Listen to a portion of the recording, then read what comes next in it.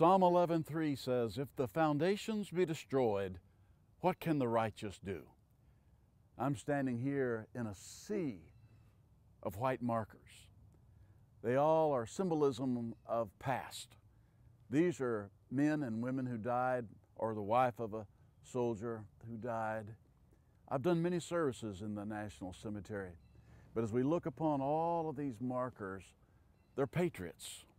What is a patriot? Well, most patriots from the old days died, and they died for a cause. They were patriotic. Simply means they lived and fought and died for a cause. And as we look and see all of these markers, we're reminded of freedom, and we're reminded of what price freedom really comes. And if the foundations are destroyed, what can the righteous do? The first thing the righteous can do when our foundations are taken out from under us is to find truth and hold it. These soldiers, sailors, airmen, and Marines believed in a cause. They had to fight for that cause, and they lost their lives. Many are buried at sea. Many are buried in foreign countries for that same cause. Today, the cause is muddled or weakened through a glass that seems more half empty than half full in many people's eyes. We've lost the sight of patriotism, and we've lost the price of what it costs to maintain freedom.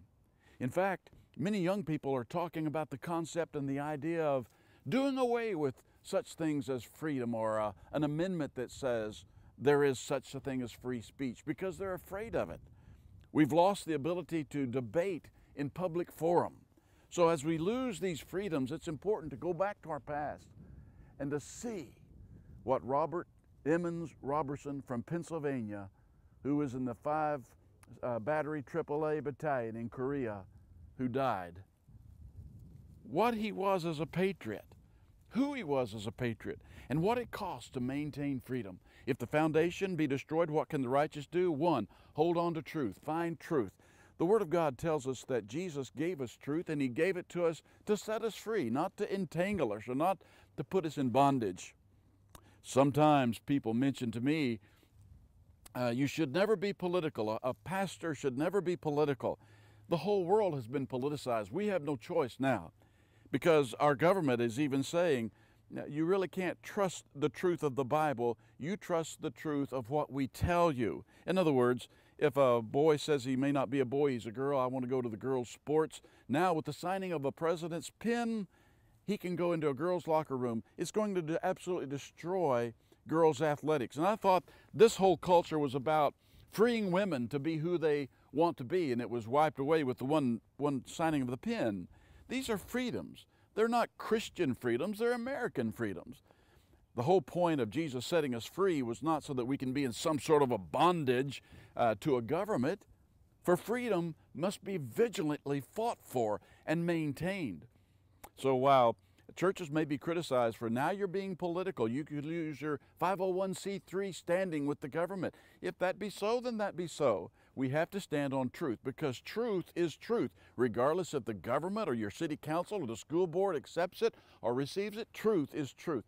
These men and women died in a truth. They believed this country was unique. They answered a call. They gave their life's blood. They're patriots. We make too light of a word like patriot when we call each other heroes for doing something, little things. These are true heroes who gave life's blood, who gave of their own freedom so that we may have an amendment that says we can talk where we want and how we want and who to what we want. That's freedom. So if the foundation be destroyed, the first thing that a group of people, a mass of people, a nation has to do is, what is truth? Jesus said that truth, it sets you free. And when He died upon the cross, He initiated that freedom. And upon His resurrection, 3 days later, that freedom became a reality, that we can be free in Christ. He told the Galatians, don't get entangled again in that bondage that you are in. So truth is just not for Christians or a church idea or a spiritual question. It's for school. It's for life. It's for navigating every portion of life, because truth is truth. It's moral. It's absolute. It can't be made up based on how I think. So if the foundations be destroyed, what can the righteous do? They can hold on to the truth. They can speak truth, and they can demand truth from their political representatives. They can demand truth from those who are in authority. The scripture very plainly says to us that we are to pray for those in authority. That's true. And the Old Testament prophets prayed for the king, but they also confronted the king, and they told him what the word of the Lord said. I hope that you enjoy the freedoms that was given to you by so many patriots.